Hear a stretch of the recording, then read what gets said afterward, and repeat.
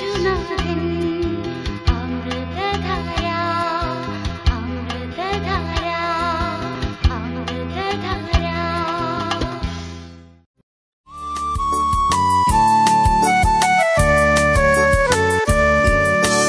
പാടുവാനെനിക്കില്ലിനി ശബ്ദം പാവനനേ നിൻ സ്തുതികളല്ലാതെ.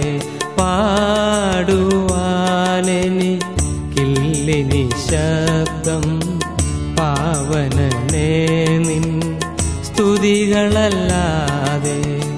പാരിലൻ ജീവിതം തീരും വരെയും പാടിടും ഞാൻ നിനക്കായി മാത്രം. പാടിടും ഞാൻ നിനക്കായി മാത്രം. പാടുവാനെനിക്കില്ലിനി ശബ്ദം പാവനനേ നിൻ സ്തുതികളല്ലാതെ. പാടുവാനെനിക്കില്ലിനി ശബ്ദം പാവനനേ നിൻ സ്തുതികളല്ലാതെ.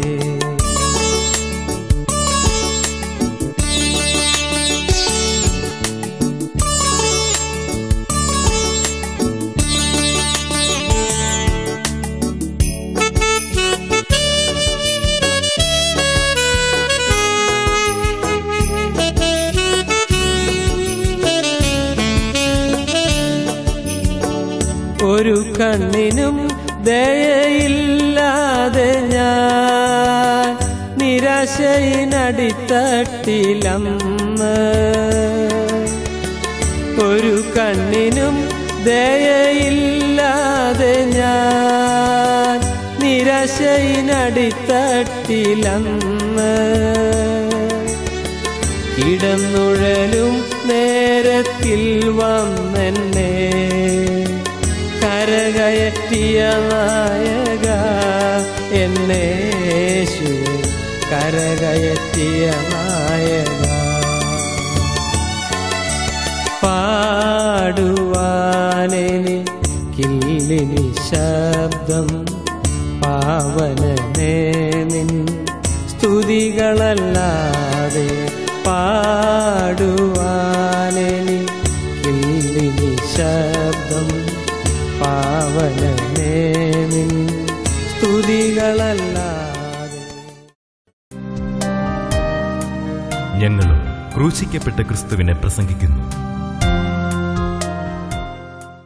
ദൈവ തിരുനാമത്തിന് മഹത്വം ഉണ്ടാകട്ടെ. വിശുദ്ധ മർക്കോസിൻ്റെ സുവിശേഷം 10-ാം അധ്യായത്തിൻ്റെ 21 മുതലായ ചില വാക്യങ്ങൾ നമുക്ക് വായിക്കാം. മർക്കോസ് 10:21 മുതൽ. യേശു അവനെ നോക്കി അവനെ സ്നേഹിച്ചു. ഒരു കുറവ് നിനക്കുണ്ട്, നീ പോയി നിനക്കുള്ളത് എല്ലാം വിറ്റ് ദരിദ്രർക്ക് കൊടുക്ക, എന്നാൽ നിനക്ക് സ്വർഗത്തിൽ നിക്ഷേപമുണ്ടാകും. പിന്നെ വന്ന് എന്നെ അനുഗമിക്ക എന്ന് പറഞ്ഞു. അവൻ വളരെ സമ്പത്തുള്ളവനാകൊണ്ട് ഈ വചനത്തിങ്കിൽ വിഷാദിച്ച് ദുഃഖിതനായി പൊയ്ക്കളഞ്ഞു. യേശു ചുറ്റും നോക്കി തന്റെ ശിഷ്യന്മാരോട്, സമ്പത്തുള്ളവർ ദൈവരാജ്യത്തിൽ കടക്കുന്നത് എത്ര പ്രയാസമെന്ന് പറഞ്ഞു. അവന്റെ ഈ വാക്കിനാൽ ശിഷ്യന്മാർ വിസ്മയിച്ചു. എന്നാൽ യേശു പിന്നെയും, മക്കളെ, സമ്പത്തിൽ ആശ്രയിക്കുന്നവർ ദൈവരാജ്യത്തിൽ കടക്കുന്നത് എത്ര പ്രയാസം. ധനവാൻ ദൈവരാജ്യത്തിൽ കടക്കുന്നതിനേക്കാൾ ഒട്ടകം സൂചിക്കുഴയുടെ കടക്കുന്നത് എളുപ്പമെന്ന് ഉത്തരം പറഞ്ഞു. അവർ ഏറ്റവും വിസ്മയിച്ചു. എന്നാൽ രക്ഷപ്രാപിപ്പാൻ ആർക്ക് കഴിയുമെന്ന് തമ്മിൽ തമ്മിൽ പറഞ്ഞു. യേശു അവരെ നോക്കി, മനുഷ്യർക്ക് അസാധ്യം തന്നെ, ദൈവത്തിന് അല്ലതാനും. ദൈവത്തിന് സകലവും സാധ്യമല്ലോ എന്ന് പറഞ്ഞു. ധനവാൻ ദൈവരാജ്യത്തിൽ കടക്കുന്നത് എത്ര പ്രയാസം എന്നാണ് കർത്താവ് പറയുന്നത്. സമ്പന്നൻ, ധനവാൻ ദൈവരാജ്യത്തിൽ കടക്കുന്നത് എത്ര പ്രയാസം. അത് കേൾക്കുമ്പോൾ ഒരു തെറ്റായ ധാരണ നമ്മുടെ മനസ്സിൽ വരാവുന്നതാണ്. ധനമുള്ളവർ അപ്പോൾ സ്വർഗ്ഗരാജ്യത്തിൽ പോവുകയില്ലേ? അത് വലിയ കഷ്ടമായ കാര്യമാണല്ലോ. പണം ഉണ്ടാകുന്നത്, ധനം ഉണ്ടാകുന്നത് ഒരു അപകടമാണല്ലോ എന്ന് ചിന്തിച്ചു പോകാറുണ്ട്. അന്ന് ശിഷ്യന്മാർക്കും ഈ സംശയം ഉണ്ടായി. കർത്താവ് പറഞ്ഞത് കേട്ട ശിഷ്യന്മാർക്കും ഇതേ സംശയം ഉണ്ടായി. യേശു ചുറ്റും നോക്കി തൻ്റെ ശിഷ്യന്മാരോട്, സമ്പത്തുള്ളവർ ദൈവരാജ്യത്തിൽ കടക്കുന്നത് എത്ര പ്രയാസം എന്ന് പറഞ്ഞു. ധനവാൻ ദൈവരാജ്യത്തിൽ കടക്കുന്നതിനേക്കാൾ ഒട്ടകം സൂചിക്കുഴയിലൂടെ കടക്കുന്നത് എളുപ്പം എന്ന് ഉത്തരം പറഞ്ഞു. ഒരു ഒട്ടകം സൂചിക്കുഴയിലൂടെ കടക്കുക ഒരിക്കലും സാധ്യമല്ല. അപ്പോൾ ധനവാൻ ദൈവരാജ്യത്തിൽ പോവുക എന്നുള്ള പ്രയാസമാണ്, സാധ്യമല്ലാത്ത കാര്യമാണ് എന്നാണ് കർത്താവ് പറഞ്ഞത്. അപ്പോൾ ശിഷ്യന്മാർ ചോദിച്ചു. ഈ വാക്കിനാൽ ശിഷ്യന്മാർ വിസ്മയിച്ചു. അവർ അമ്പരപ്പോടെ നിൽക്കുകയാണ്, വിഷമിച്ച് നിൽക്കുകയാണ്. എന്താണ് കർത്താവ് പറയുന്നത്? ഇപ്പോൾ പണക്കാരും ദൈവരാജ്യത്തിൽ പോകില്ലെന്നാണോ കർത്താവ് പറയുന്നത്? ഇതിൻ്റെ അർത്ഥം എന്താണ്? അവരുടെ വിസ്മയം കണ്ടും അവരുടെ ഹൃദയത്തിൽ ഉയരുന്ന ചോദ്യങ്ങൾ മനസ്സിലാക്കിയും കർത്താവ് അവരോട് പറഞ്ഞു, മക്കളെ, സമ്പത്തിൽ ആശ്രയിക്കുന്നവരെ ദൈവരാജ്യത്തിൽ കടക്കുന്നത് എത്ര പ്രയാസം. സമ്പത്തിൽ ആശ്രയിക്കുക, പണത്തിലുള്ള ആശ്രയം. അവൻ പക്ഷേ പൈസ ഉള്ളവനായിരിക്കണമെന്നില്ല, പക്ഷെ ദരിദ്രനായിരിക്കാം. എന്നാൽ സമ്പത്തിൽ ആശ്രയിക്കുന്നവർ ദൈവരാജ്യത്തിൽ കിടക്കുന്നത് എത്ര പ്രയാസം. സമ്പത്തിലുള്ള ആശ്രയം, സമ്പത്തിനോടുള്ള അറ്റാച്ച്മെൻറ്റ്, സമ്പത്തിനുള്ളതായ അഫെക്ഷൻ, പണത്തോടുള്ളതായ നമ്മുടെ താല്പര്യം, പണത്തിന് വേണ്ടിയുള്ളതായ നമ്മുടെ ആർത്തി, പണത്തിന് വേണ്ടിയുള്ളതായ നമ്മുടെ ദാഹം, അതാണ് അപകടകരമായി തീരുന്നത്. നമ്മുടെ ജീവിതത്തിൻ്റെ ലക്ഷ്യം ധനം സമ്പാദിക്കുക എന്നുള്ളതാണെങ്കിൽ എങ്കിൽ നമുക്ക് ദൈവരാജ്യത്തിൽ പോകാൻ സാധിക്കുകയില്ല. ലക്ഷ്യം എന്താണ്? ജീവിതത്തിൻ്റെ ലക്ഷ്യം എന്താണ്? അന്ന് ആ പ്രമാണിയായ മനുഷ്യൻ വന്ന് കർത്താവിന് മുമ്പിൽ മുട്ടുകുത്തുകയാണ്. സാധാരണ പ്രമാണിമാരാരും കർത്താവിന് മുമ്പിൽ വരാറില്ല. അവരെല്ലാം ദൂരെ നിന്ന് പുച്ഛിക്കുകയാണ് പതിവ്. പ്രമാണിമാരെല്ലാം, പ്രത്യേകിച്ചും പള്ളി പ്രമാണിമാർ, ദൂരെ നിന്ന് വിമർശിക്കുകയാണ് ചെയ്യാറുള്ളത്. നേരിട്ട് അടുക്കൽ വരാറില്ല. അവരടുക്ക വരുന്നുണ്ടെങ്കിൽ കർത്താവിനെ പരിഹസിക്കുവാനോ പുച്ഛിക്കുവാനോ അല്ലെങ്കിൽ കർത്താവിനെ പിടിക്കുവാനോ ആണ് വരുന്നത്. എന്തെങ്കിലും കുടുക്ക് ചോദ്യം ചോദിക്കാനാണ് വരുന്നത്. എന്നാൽ അന്ന് ആ പ്രമാണിയായ മനുഷ്യൻ അങ്ങനെയല്ലായിരുന്നു. ഒരു നല്ല ലക്ഷ്യമുള്ള ഒരാളാണ്, ഒരു നല്ല ലക്ഷ്യബോധമുള്ള ഒരു യുവാവാണ്. നാം വായിക്കുന്നത് ലൂക്കോസിൻ്റെ സുവിശേഷം 18-ാം അധ്യായം 24-ാം വാക്യം വായിക്കാം. അവിടെ ആ പ്രമാണിയായ മനുഷ്യൻ വന്ന് കർത്താവിന് മുമ്പിൽ മുട്ടുകുത്തുകയാണ്. നമുക്ക് വായിക്കാം ലൂക്കോസ് 18:24. ഒരു പ്രമാണി അവനോട്, നല്ല ഗുരു, ഞാൻ നിത്യജീവനെ അവകാശമാക്കേണ്ടതിന് എന്ത് ചെയ്യണമെന്ന് ചോദിച്ചു. ദൈവത്തിന് സ്തോത്രം. ഒരു പ്രമാണി അവനോട് ഞാൻ നിത്യജീവൻ പ്രാപിക്കേണ്ടതിന് ഞാൻ എന്താണ് ചെയ്യേണ്ടത് എന്ന് ചോദിക്കും. നല്ല ഉദ്ദേശം, നല്ലൊരു യുവാവ്, പ്രമാണിയായ മനുഷ്യൻ. അവൻ്റെ ലക്ഷ്യം നല്ലതാണ്. ദൈവരാജ്യത്തിൽ കടക്കണം, ദൈവരാജ്യത്തിൽ പ്രവേശിക്കണം, നിത്യജീവൻ പ്രാപിക്കണം. നല്ലൊരു ലക്ഷ്യത്തോടെ വന്നു. വരേണ്ടയാളുടെ അടുക്കൽ തന്നെ വന്നു. ചോദിക്കേണ്ട ചോദ്യം തന്നെ ചോദിച്ചു. ശ്രദ്ധിക്കൂ, ചോദിക്കേണ്ടതായ ഒരു ചോദ്യം, ഒരു മനുഷ്യൻ്റെ ഹൃദയത്തിൽ ഉയർന്നു വരേണ്ടതായ ചോദ്യമാണ് ചോദിച്ചത്. ഏതൊരു മനുഷ്യൻ്റെയും ഉള്ളത്തിൽ വരേണ്ടതാണ്. നിത്യജീവൻ പ്രാപിക്കാൻ എന്താണ് ചെയ്യേണ്ടത്? എനിക്ക് നിത്യജീവൻ വേണം, നിത്യസ്വർഗം എനിക്ക് വേണം, അതിന് ഞാൻ എന്താ ചെയ്യേണ്ടത്? ന്യായമായ ചോദ്യമാണ്, ചോദിക്കേണ്ട ചോദ്യമാണ്. അത് ചോദിക്കേണ്ട ആളോടാണ് ചോദിച്ചത്, ക്രിസ്തുവിനോടാണ് ചോദിക്കുന്നത്. സത്യമായും ക്രിസ്തുവിനോടാണ് ചോദിക്കുന്നത്. ഞാൻ എന്താ ചെയ്യേണ്ടത്? കർത്താവ് പറഞ്ഞു, കൽപ്പനകൾ പ്രമാണിക്കണം. അറിയാൻ പാടില്ലേ നിനക്ക്? കർത്താവ്, എനിക്കറിയാം കൽപ്പനകൾ പ്രമാണിക്കണം. ഞാനത് ചെറുപ്പം മുതലേ പ്രമാണിച്ചു വരുന്നു. അവൻ പറയുന്നിടത്ത് വളരെ നല്ല ബോധ്യത്തോടുകൂടിയാണ്. നിത്യജീവൻ പ്രാപിക്കാൻ എന്തൊക്കെ ചെയ്യണമെന്ന് അവൻ അറിയാവുന്നിടത്തോളം എല്ലാം അവൻ ചെയ്തിട്ടാണ് വരുന്നത്. ചെറുപ്പം മുതലേ പ്രമാണിച്ചുകൊണ്ടാണ് വരുന്നത്. ചെറുപ്പം മുതലേ ഒരു ആത്മീയ പശ്ചാത്തലം അവനുണ്ട്. ഒരു മതപശ്ചാത്തലം മാത്രമല്ല, ആത്മീയമായ പശ്ചാത്തലം അവനുണ്ട്. ആത്മീയമായ ചില ലക്ഷ്യബോധം അവനുണ്ട്. ആത്മീയമായി അവനെ മുന്നോട്ട് പോകണമെന്നും ദൈവരാജ്യത്തിൽ എത്തണമെന്നുള്ളതായി ആഗ്രഹമുണ്ടെന്ന് മാത്രമല്ല, അതിനുവേണ്ടി പ്രവർത്തിക്കുന്നവനാണ്. വെറുതെ ആഗ്രഹം പറഞ്ഞുകൊണ്ടിരിക്കുകയല്ല. അവൻ അതിനുവേണ്ടിയുള്ള റിസ്ക് എടുക്കാൻ തയ്യാറാണ്, അതിനുള്ള കോസ്റ്റ് കൊടുക്കാൻ തയ്യാറാണ്. അവൻ ചെറുപ്പം മുതലേ കൽപ്പനകൾ പ്രമാണിച്ചു വരുന്നു. നല്ലൊരു ചെറുപ്പക്കാരൻ, വളരെ നല്ലൊരു ചെറുപ്പക്കാരൻ. കർത്താവ് അവനെ ഉറ്റുനോക്കി. കർത്താവ് അവനെ സ്നേഹിച്ചു. നാം വായിക്കുന്ന വാക്യം എങ്ങനെയാണ്? കർത്താവ് അവനെ സ്നേഹിച്ചു. മർക്കോസ് 10:21 വായിക്കുന്നത്, കർത്താവ് അവനെ നോക്കി അവനെ സ്നേഹിച്ചു. കർത്താവ് അവനോട് സ്നേഹമായി, ഒരു പ്രത്യേക സ്നേഹം, പ്രത്യേക വാത്സല്യം. നല്ലൊരു ലക്ഷ്യത്തോടെ, നല്ല ആഗ്രഹത്തോടെ കർത്താവിൻ്റെ അടുക്കൽ നിത്യജീവനം പ്രാപിക്കാൻ എന്ത് ചെയ്യണമെന്ന് ചോദിച്ചു വരുന്നയാളോട് കർത്താവിന് സ്നേഹം വരും. സ്വാഭാവികമാണത്. ജീവനുള്ള ക്രിസ്തു ഈ ഭൂമിയിലേക്ക് വന്നത് നിത്യജീവൻ തരാനാണ്. നിത്യജീവൻ്റെ അവകാശം നമുക്ക് തരാനാണ്. നിത്യജീവൻ നമുക്ക് തരാനായിട്ട് വന്ന ക്രിസ്തു നിത്യജീവൻ്റെ കാര്യം ചോദിച്ചുകൊണ്ട് ഒരാൾ വരുമ്പോൾ അത് ആത്മാർത്ഥമായ ചോദ്യമാണെന്ന് കാണുമ്പോൾ കർത്താവ് സന്തോഷിക്കും. കർത്താവ് അവനെ നോക്കി അവനെ സ്നേഹിച്ചു. കർത്താവ് അവൻ്റെ ഹൃദയത്തിലേക്ക് നോക്കി, അവൻ്റെ ജീവിതത്തിലേക്ക് നോക്കി, അവൻ്റെ ശരീരത്തിലെ രക്തഘടനയിലേക്ക് നോക്കി, അവൻ്റെ സ്വഭാവത്തിൻ്റെ സവിശേഷതകളിലേക്ക് നോക്കി. കർത്താവ് പറഞ്ഞു, ഒരു കാര്യം, ഒരു കുറവ് നിനക്കുണ്ട്. നിത്യജീവൻ പ്രാപിക്കാൻ തടസ്സമായി ഒരു കുറവ് നിനക്കുണ്ട്. നീ ഒരു കാര്യം ചെയ്യുക, നിനക്ക് നിൻ്റെ ധനത്തോടൊരു അറ്റാച്ച്മെൻ്റ് ഉണ്ട്, നിനക്ക് പണത്തിലൊരു ആശ്രയമുണ്ട്, പണത്തിലൊരു അഭിമാനമുണ്ട്, നിന്റെ സമ്പത്തിൽ നിനക്കൊരു ഒരു താല്പര്യമുണ്ടെന്ന് മാത്രമല്ല, നിനക്കതിലൊരു അഭിമാനമുണ്ട്, അതിൽ അഹങ്കാരവുമുണ്ട്. നീ പണം ഉണ്ട് എന്നുള്ളതിൽ നിനക്കൊരു സന്തോഷമുണ്ട്. മോനെ, ഞാൻ നിന്നെ സ്നേഹിക്കുന്നു. ഞാൻ ഒരു കാര്യം നിനക്ക് പറഞ്ഞു തരാം, നിനക്കൊരു കുറവുണ്ട്. പണത്തോടുള്ളതിൻ്റെ ആശ്രയം അത് അപകടമാണ്. ദ്രവ്യത്തിലുള്ള ആശ്രയം, ദ്രവ്യാഗ്രഹം അവൻ്റെ മനസ്സിൽ കൂടി ചിന്തകൾ ഇങ്ങനെ പാഞ്ഞു പോവുകയാണ്. അന്യായമായി ഞാൻ സമ്പാദിച്ചിട്ടില്ല, ആരുടെയും തട്ടിപ്പറിച്ചെടുത്തിട്ടില്ല, ആരുടെയും കവർന്നിട്ടില്ല, വളരെ ശുദ്ധോദ്ദേശത്തോടെ ഞാൻ ജീവിച്ചിട്ടല്ലേ ഉള്ളൂ. എന്താണ് ഈ പറയുന്നത്? ഞാൻ അങ്ങനെ പണത്തിന് വേണ്ടി ഒരു വേണ്ടാത്ത കാര്യങ്ങൾക്ക് പോയില്ലല്ലോ, പണം അവിഹിതമായി ഞാൻ സമ്പാദിച്ചില്ലല്ലോ, പിന്നെ എന്താണ് യേശു എന്നെ കൊണ്ട് ഇങ്ങനെ പറയുന്നത്? അവൻ ചിന്തിക്കണം, ഒരു കുറവ് നിനക്കുണ്ട്, നിനക്കുള്ളതൊക്കെയും വിറ്റ് ദരിദ്രർക്ക് കൊടുക്കുക, പിന്നെ വന്ന് എന്നെ അനുഗമിക്കുക. എന്തെല്ലാം ചിന്തകൾ എൻ്റെ മനസ്സിൽ കൂടി പോയി കാണും. ഈ യേശുവിൻ്റെ കൂടെ നടക്കുന്ന എല്ലാവരും ഇങ്ങനെ എല്ലാം വിറ്റ് ദരിദ്രർക്ക് കൊടുത്തവരാണോ? അങ്ങനെ കൊടുക്കേണ്ട ആവശ്യമുണ്ടോ? എല്ലാം വിറ്റ് ദരിദ്രർക്ക് കൊടുത്തിട്ട് ക്രിസ്തുവിന് പിന്നാലെ ഇങ്ങനെ ഭിക്ഷാന്തേഹിയെപ്പോലെ സന്യാസികളെപ്പോലെ നടക്കാനാണോ കർത്താവ് ഉദ്ദേശിക്കുന്നത്? എന്താണ് ഈ പറഞ്ഞതിൻ്റെ അർത്ഥം? അവന് ഒന്നും മനസ്സിലാക്കാൻ പറ്റാതെ വിഷമിക്കുകയാണ്. ഒരു വലിയ കൺഫ്യൂഷൻ എൻ്റെ ഹൃദയത്തിൽ, വലിയ ചിന്താകുഴപ്പം എൻ്റെ ഹൃദയത്തിലും. മനസ്സിലാകുന്നില്ല എന്താണ് കർത്താവ് ഉദ്ദേശിച്ചത്. യേശു ക്രിസ്തു ഉദ്ദേശിച്ചത് എന്താണ് അവന് മനസ്സിലായില്ല. ആരോടും ക്രിസ്തു ഇങ്ങനെ പറഞ്ഞതായിട്ട് കേട്ടിട്ടില്ല. എത്രയോ പേര് കർത്താവിൻ്റെ പിന്നാലെ വരാൻ ആഗ്രഹിച്ചു. ആരോട് നിങ്ങൾ ഉള്ളതെല്ലാം വിറ്റ് ദരിദ്രർക്ക് കൊടുക്കുക, പിന്നെ എൻ്റെ പിന്നാലെ വരിക പറഞ്ഞിട്ടില്ല. എനിക്ക് മാത്രം ഇങ്ങനെ ഒരു പ്രത്യേക നിർദ്ദേശം തന്നത് എന്താണ്? മറ്റാർക്കും കൊടുക്കാത്തൊരു നിർദ്ദേശം എനിക്ക് തന്നത് എന്താണ്? അവൻ്റെ മനസ്സിൽ ചോദ്യങ്ങൾ വരുന്നു, സംശയങ്ങൾ വരുന്നു, ചിന്താക്കുഴപ്പങ്ങൾ വരുന്നു. അവൻ വല്ലാതെ മനസ്സ് കലങ്ങി. നിത്യജീവൻ പ്രാപിക്കാൻ ഈ പറഞ്ഞത് സത്യമാണെങ്കിൽ, യേശു പറഞ്ഞതാണ് ശരിയായ രീതിയെങ്കിൽ എല്ലാം വിൽക്കണം, ദരിദ്രർക്ക് കൊടുക്കണം, പിന്നെ യേശുവിൻ്റെ പിന്നാലെ വരണം. അതെന്നെക്കൊണ്ട് സാധിക്കുമോ? അവൻ ചിന്തിക്കുകയാണ്, അതെന്നെക്കൊണ്ട് സാധിക്കുമോ? അതേതായാലും പറ്റില്ല. പക്ഷേ നിത്യജീവൻ പ്രാപിക്കുകയും വേണം. നിത്യജീവൻ പ്രാപിക്കണമെന്നത് ആഗ്രഹമുണ്ട്, പക്ഷേ എല്ലാം വിൽക്കണമെന്ന് പറഞ്ഞത് പ്രയാസമുള്ള കാര്യമാണ് താനും. ഈ രണ്ട് ചിന്താഗതികളുടെ മധ്യത്തിൽപ്പെട്ട് അവനിങ്ങനെ വിഷമിക്കുകയാണ്. അവൻ്റെ മനസ്സ് നട്ടം തിരിയുകയാണ്. അവന് ദുഃഖമായി. അവൻ വളരെ ദുഃഖിതനായി പോയി കളഞ്ഞു. യേശു അവനെ നോക്കിക്കൊണ്ട് നിൽക്കുകയാണ്.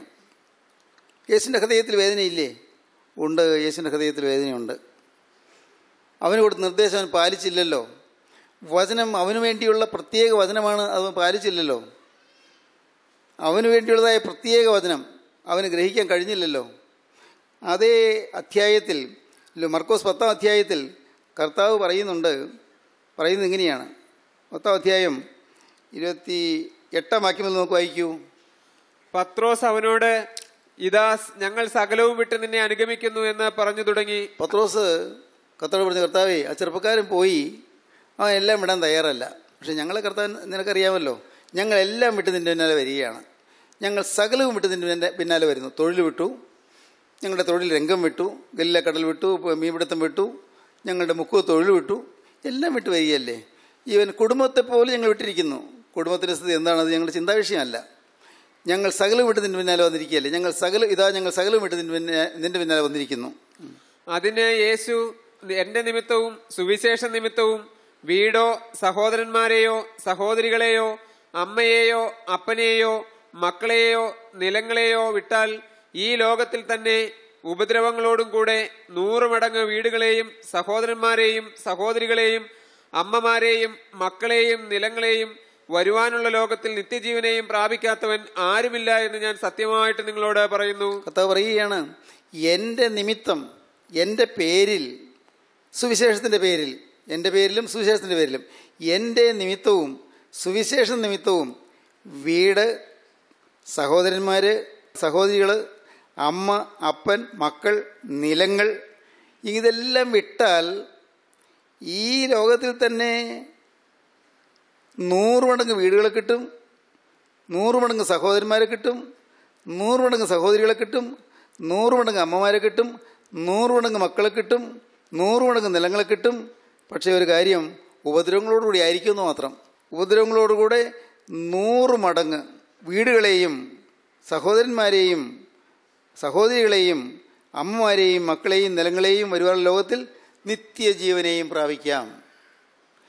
എൻ്റെ നിമിത്തവും സുവിശേഷ നിമിത്തവും വിടുകയാണെങ്കിൽ ഇതൊന്നും നഷ്ടപ്പെടുകയല്ല, 100 മടങ്ങെല്ലാം ലഭിക്കുകയാണ്. ഇത് കർത്താവിൻ്റെ ഉള്ളത്തിലുണ്ട്. പക്ഷേ ഞാൻ ചെറുപ്പക്കാരനോട് പറഞ്ഞില്ല. എന്നാൽ കർത്താവ് ഒന്ന് പറഞ്ഞിരുന്നെങ്കിൽ അവർ പക്ഷേ എല്ലാം വിട്ടായിരിക്കുമല്ലോ. ചിന്തിക്കാം, ഒന്ന് മുൻകൂട്ടി കർത്താവ് കാര്യം പറഞ്ഞിരുന്നെങ്കിൽ എല്ലാം വിടാൻ തയ്യാറാകുമായിരുന്നല്ലോ, എല്ലാം വിടാൻ തയ്യാറായി വരുമായിരുന്നല്ലോ, ഒന്ന് മുൻകൂട്ടി പറഞ്ഞിരുന്നെങ്കിൽ. എന്നാൽ ശിഷ്യന്മാർക്ക് അവർക്ക് കൊടുക്കുകയാണ് നിർദ്ദേശം, നിങ്ങളെല്ലാം വിട്ടെന്ന് പറയുന്നില്ലേ, എങ്കിൽ 100 മടങ്ങ് വീടുകളെയും 100 മടങ്ങ് സഹോദരീ സഹോദരന്മാരെയും 100 മടങ്ങ് മാതാപിതാക്കളെയും 100 മടങ്ങ് നിലങ്ങളെയും എല്ലാം ഉപദ്രവങ്ങളോടുകൂടി ഇതൊക്കെയും നിങ്ങൾക്ക് കിട്ടും. തന്നെയല്ല, ഈ ഭൂമിയിലെ ജീവിതം കഴിഞ്ഞ് നിങ്ങൾക്ക് നിത്യജീവനം കിട്ടും എന്ന് ഞാൻ നിങ്ങളോട് സത്യമായി നിങ്ങളോട് പറയുന്നു എന്ന് പറഞ്ഞു. ദൈവത്തിന് സ്തോത്രം, ദൈവത്തിന് സ്തോത്രം. ഈ കാര്യം കർത്താവിൻ്റെ ഉള്ളത്തിലുണ്ട്. പക്ഷേ ആ യൗവനക്കാരനോട് കർത്താവ് അത് പറഞ്ഞില്ല. അതൊരു സത്യമാണ്, കർത്താവ് പറഞ്ഞില്ല. പ്രിയപ്പെട്ടവരെ, നിങ്ങളും വിശ്വസിക്കൂ, ഇന്നും ഈ വചനം പ്രസക്തമാണ്. ദൈവത്തിന് സ്തോത്രം. ആത്മാർത്ഥമായി വിശ്വാസികളുടെ ജീവിതത്തിലേക്ക് നിങ്ങളൊന്ന് നിഷ്പക്ഷമായി നോക്കിയാൽ, നിഷ്കളങ്കമായി നിങ്ങൾ നോക്കിയാൽ കാണാം എങ്ങനെയാണ് അവർ അഭിവൃദ്ധിപ്പെട്ടതെന്ന്. അത്ഭുതം തോന്നും. തൊട്ടതിനുള്ളതായ അഭിവൃദ്ധിയായിരിക്കും. എല്ലാ കാര്യങ്ങളിലും സമൃദ്ധിയായിരിക്കും. എല്ലാ കാര്യങ്ങളിലും സമാധാനമായിരിക്കും. ദൈവത്തിന് സ്തോത്രം. നിങ്ങൾക്കറിയാമല്ലോ എൻ്റെ ജീവിതത്തിലെ പല കാര്യങ്ങളും. എനിക്ക് സ്വന്തം സഹോദരനില്ല. ഒരു സഹോദരൻ ഉണ്ടായിരുന്നു, മരിച്ചുപോയി. 13-ാമത്തെ വയസ്സിൽ മരിച്ചു. എനിക്ക് അപ്പനില്ല, സഹോദരനില്ല, അമ്മയും പെങ്ങളും മാത്രമേ ഉണ്ടായിരുന്നുള്ളൂ. ഒറ്റപ്പെട്ട കുടുംബം, ദുഃഖം സഹിക്കുന്നൊരു കുടുംബം, ആകെ ശോകമുഖമായ ഒരന്തരീക്ഷം, വാടി മൂടിയ അന്തരീക്ഷം. ചിരിയില്ല, വർത്തമാനമില്ല, ആഘോഷങ്ങളില്ല, വിരുന്നുകളില്ല, ആകെ അസ്വസ്ഥമായ അന്തരീക്ഷം, മൂകതയും ശോകവും തളം കെട്ടിയ അന്തരീക്ഷം. ദൈവത്തിന് സ്തോത്രം.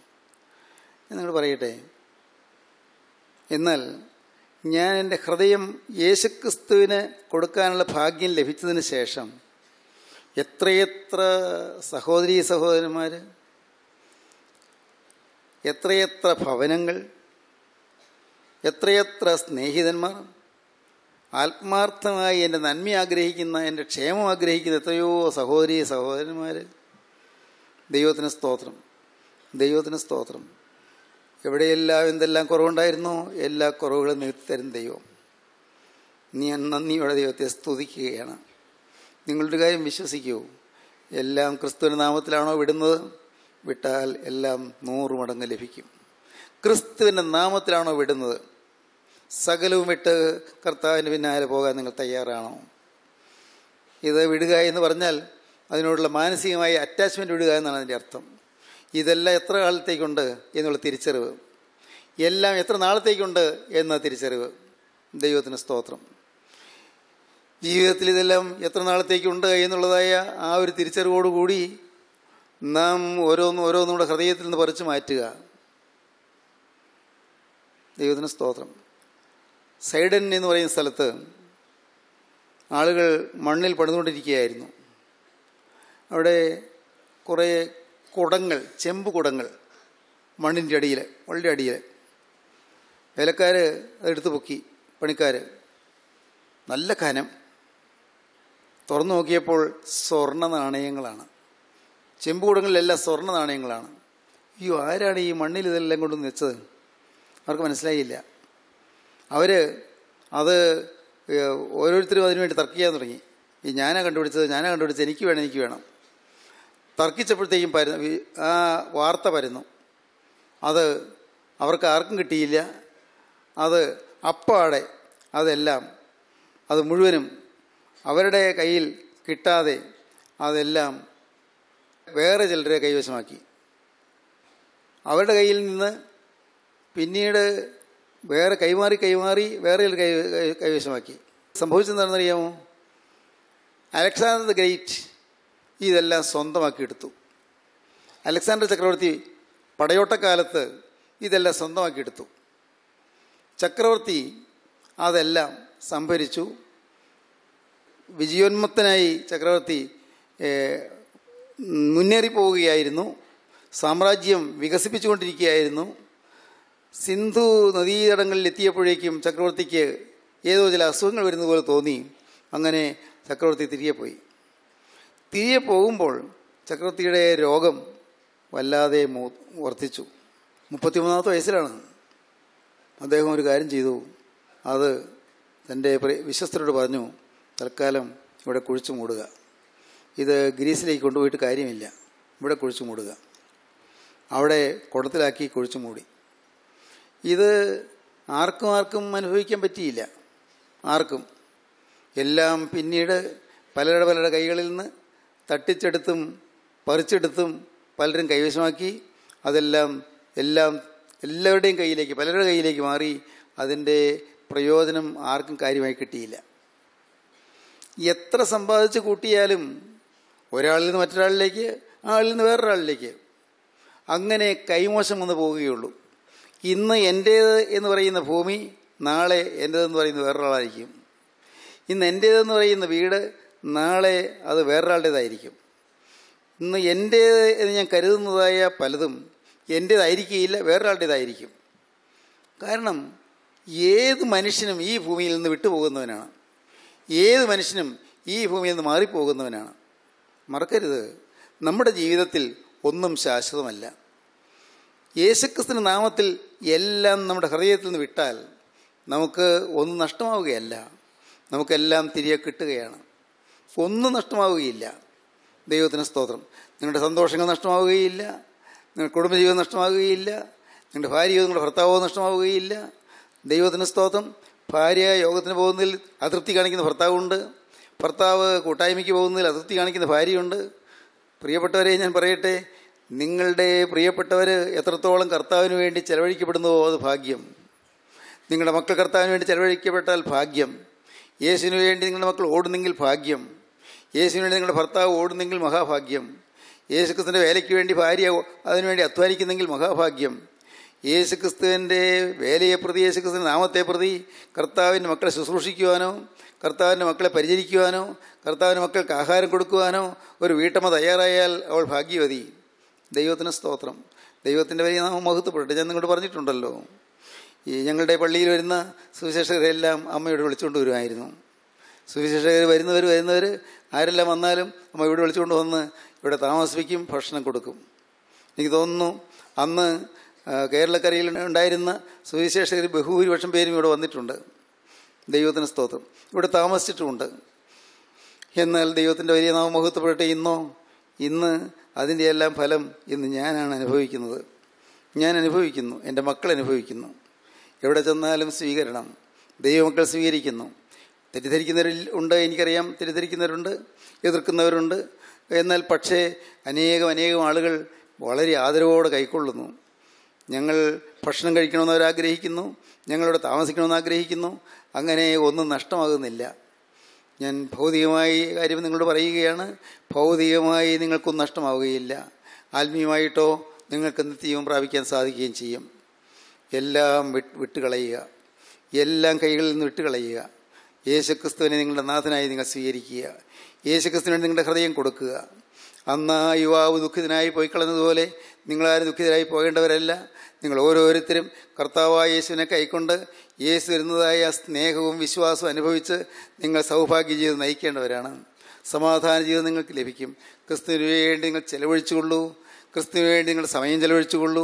ക്രിസ്തുവിന് വേണ്ടി നിങ്ങളുടെ മൈറ്റ്, നിങ്ങളുടെ ശക്തി ചെലവഴിച്ചുകൊള്ളൂ. ക്രിസ്തുവിന് വേണ്ടി നിങ്ങളുടെ കഴിവ് ചെലവഴിച്ചുകൊള്ളൂ. ക്രിസ്തുവിന് വേണ്ടി നിങ്ങളുടെ വൈദഗ്ധ്യം ചെലവഴിച്ചുകൊള്ളൂ. ക്രിസ്തുവിന് വേണ്ടി നിങ്ങളുടെ വിദ്യാഭ്യാസം ചെലവഴിച്ചുകൊള്ളൂ. ക്രിസ്തുവിന് വേണ്ടി നിങ്ങളുടെ ശരീരം ചെലവഴിച്ചുകൊള്ളൂ. പ്രിയപ്പെട്ടവരെ, ക്രിസ്തുവിന് വേണ്ടി നിങ്ങളുടെ ബുദ്ധി ചെലവഴിച്ചുകൊള്ളൂ. ക്രിസ്തുവിന് വേണ്ടി നിങ്ങൾക്കുള്ളതെല്ലാം ചെലവഴിക്കൂ. എല്ലാം ക്രിസ്തുവിന് വേണ്ടി. യേശുവേ, എല്ലാം നിനക്ക് വേണ്ടി. കർത്താവിന് സ്തോത്രം. അങ്ങനെ ഒരു പുതിയ തീരുമാനത്തിലേക്ക് നിങ്ങൾക്ക് വരാൻ പറ്റുമോ? കർത്താവേ, ഇനി എല്ലാം യേശുവിന്, എല്ലാം യേശുവിന്. എൻ്റെ നിസ്സാരമായി ആയുസ്സും യേശുവിന്, എൻ്റെ ഈ ശരീരം യേശുവിന്, എൻ്റെ കർത്താവേ, എൻ്റെ ജീവിതം യേശുവിന്. യേശുവേ, നീ എനിക്ക് വേണ്ടി ക്രൂശിൽ മരിച്ചു, നിൻ്റെ ദിവ്യ ജീവൻ എനിക്ക് വേണ്ടി ചൊരിഞ്ഞു. കർത്താവേ, നീ എനിക്ക് വേണ്ടി തിരുരക്തം ചൊരിഞ്ഞു. ഞാൻ വിശ്വസിക്കുന്നു. എൻ്റെ പാപം നീ പോക്കി. ഞാൻ വിശ്വസിക്കുന്നു. കർത്താവേ, ഇന്ന് നിൻ്റെ തിരുരക്തത്തിൻ്റെ വിലയാണ് ഞാനെന്ന് മനസ്സിലാക്കിക്കൊണ്ട് ഞാനിതാ എന്നെ നിൻ്റെ തൃപ്പാദത്തിൽ സമർപ്പിക്കുന്നു. നിങ്ങൾ സമർപ്പണത്തിലേക്ക് വരുമോ? ജീവനുള്ള ക്രിസ്തുവിനെ നിങ്ങൾ സ്വീകരിക്കുമോ? യേശു ക്രിസ്തുവിനെ സ്വീകരിച്ചുകൊണ്ട് അനുഗ്രഹിച്ച ജീവിതം നിങ്ങൾ നയിക്കുമോ? ഹല്ലേലൂയ. നമുക്ക് പ്രാർത്ഥിക്കാം. കാരുണ്യവാനായ ഞങ്ങളുടെ സ്വർഗീയ പിതാവേ, തിരുവചനങ്ങൾക്കായി സ്തോത്രം, ദിവ്യാലോചനകൾക്കായി സ്തോത്രം, തിരുസാന്നിധ്യത്തിനായി സ്തോത്രം, അവിടെ നീ മക്കളെ തൊട്ടതിനായി സ്തോത്രം. എല്ലാവരെയും അനുഗ്രഹിക്കണമേ, എല്ലാവരെയും സമാധാനത്തോടെ എഴുന്നേൽപ്പിക്കണമേ, എല്ലാവരെയും അവിടുത്തെ രണ്ടാമത്തവരിന് വേണ്ടി ഒരുക്കണമേ. യേശു ക്രിസ്തുവിൻ്റെ രാജകീയ നാമത്തിൽ പ്രാർത്ഥിക്കുന്ന കൃപയോടെ കേൾക്കണം പിതാവേ. ആമീൻ. ഹല്ലേലൂയ. ഈ ആശ്വാസ സന്ദേശം നിങ്ങൾ ശ്രദ്ധിച്ചുവല്ലോ. നിങ്ങളുടെ അഭിപ്രായങ്ങളും പ്രാർത്ഥനാ വിഷയങ്ങളും ഞങ്ങളെ എഴുതി അറിയിക്കുമല്ലോ. ഞങ്ങളുടെ വിലാസം: പ്രൊഫസർ M.Y. യോഹന്നാൻ, post box number 17, Kolenchery 682311. Phone 9142303096.